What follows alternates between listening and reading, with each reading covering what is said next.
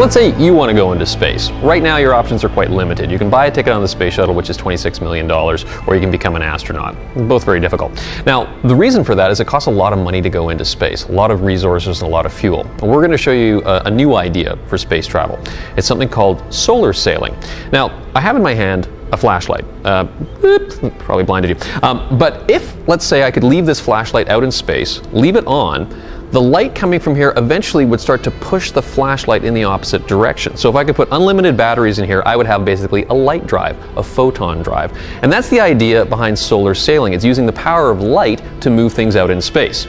Now, thankfully, I can show you how this works because we have our brave volunteer, Lisa, here, who's going to attempt to show us how a solar sail would work. She's hopping up on this thing, which is like a big reflective kite almost out in space.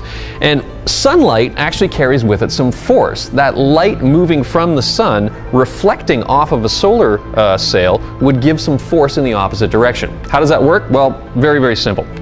Lisa, you ready? I'm ready. Okay, I'm going to be the sun. Lisa's on our solar sail. I am a sunlight beam hitting that solar sail, and watch what happens. Did you move? I did. You did. Not a lot. No. But every time you get hit by a piece of sunlight, you get going faster and faster and faster. Now, you're not going very fast right now, but that's because there's a couple of things that are holding you down, right?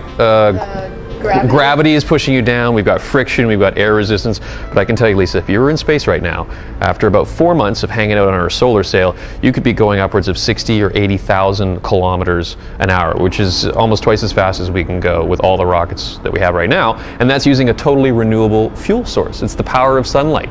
And again, it's the future of space travel.